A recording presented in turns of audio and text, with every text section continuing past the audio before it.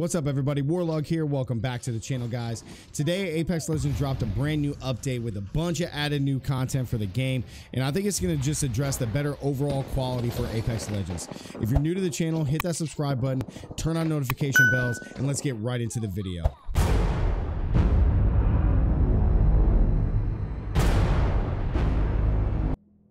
To the progression system in Apex Legends, the level cap has been increased from 100 to 500, with the XP required to hit level 100 reduced by about 5% to smooth out the other level XP increases.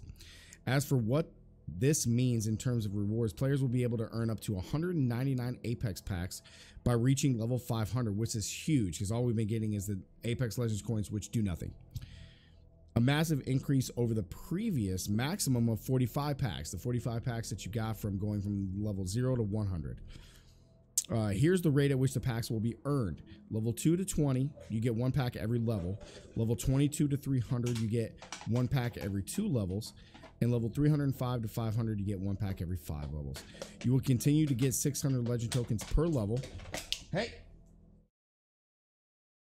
You will continue to earn 600 legend tokens per level. Apex packs rewards will be retroactive.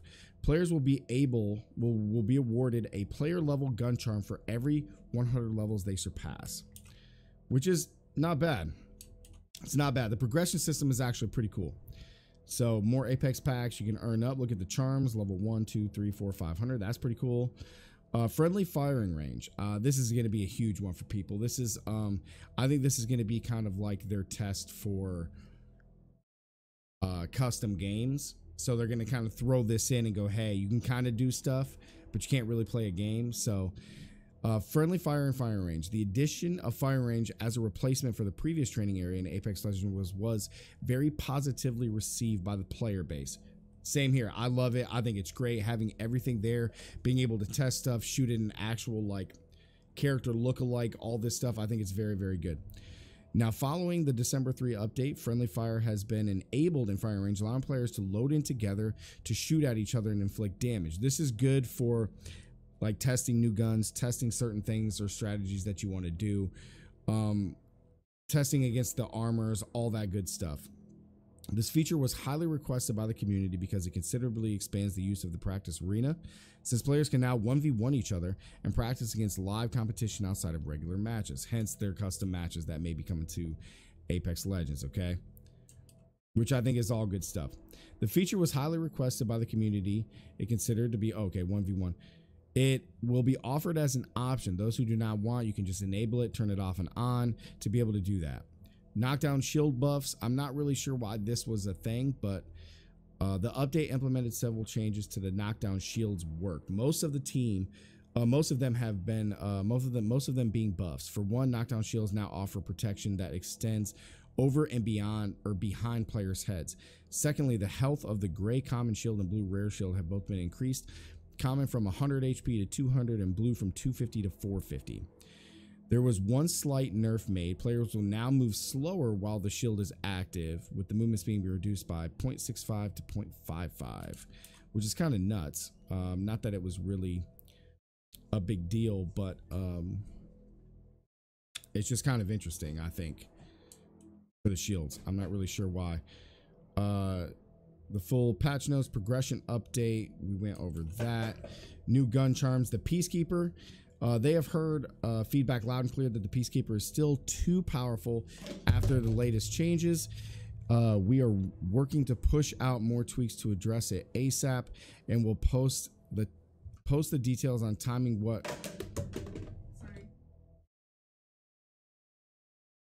Posting the timing on it ASAP.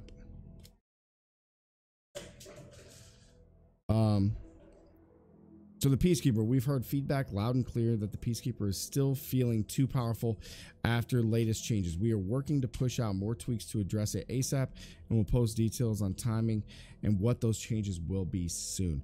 The Peacekeeper, again, is too powerful. You guys have been seeing me use it all day long. The gun is just still overpowered. I don't know how much nerfing that they're going to do to the game, but it definitely messes up, especially in ranked play. Quality of life stuff. Helmets and armors are now more colorblind, so you can see this and see those when you're looting them or shooting somebody with them. On and off, added on and off setting that determines if taking damage while looting a death box closes the menu. You can toggle this in the gameplay section. That's interesting. So if you're looting a death box and you, as soon as you take damage, you it closes the box so you can hop out instead of having to hop out on your own.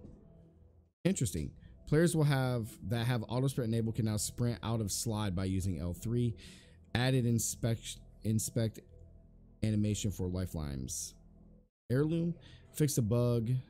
PC only stuff. Gold armor spawn rates have been reduced. Players will now receive a prompt allowing them to cancel finishers in progress. Thank God. That seemed to be like a real problem. They got a bunch of bug fixes. Hopefully they fix stuff for audio. It's just like quality of life stuff. The upgrade to knockdown shields, the firing range, and legends, Wattson. So Wattson's trophy system. The trophy system is now significantly more aggressive in the way it shoots down grenades. Rather than just identifying between incoming and outgoing projectiles, it now predicts the trajectory of grenades thrown within the interception zone and intercepts them if they will land anywhere near or anywhere within that zone. This means that no grenade can contact any surface within the interception zone, regardless of team, but players can fire grenades outwards from anywhere within the zone. That's interesting. That's the update that we're getting right now, guys.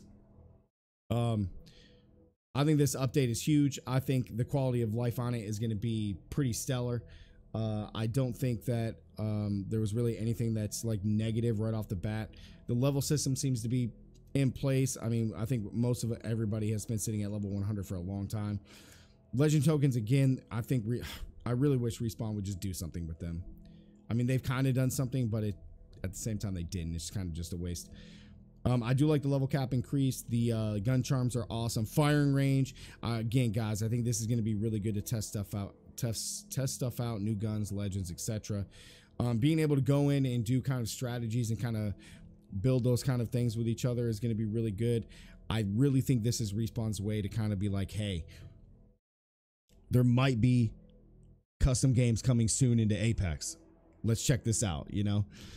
So I think that'll be that. The knockdown shield buffs, to be honest, I never really saw an issue with them.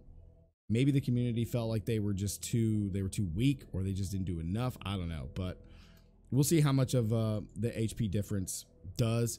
The movement, I think, is fine.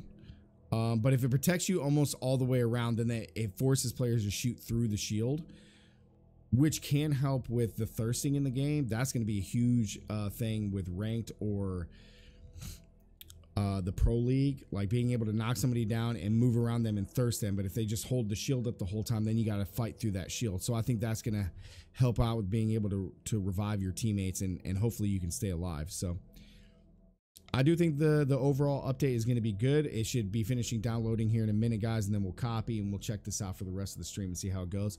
So guys, if you did enjoy this video, make sure to drop a like. If you're new to the channel, hit that subscribe button, turn on notification bell so you guys don't miss out on future Apex Legends content. So let's get back to the action, guys. For me, Warlug, stay gaming.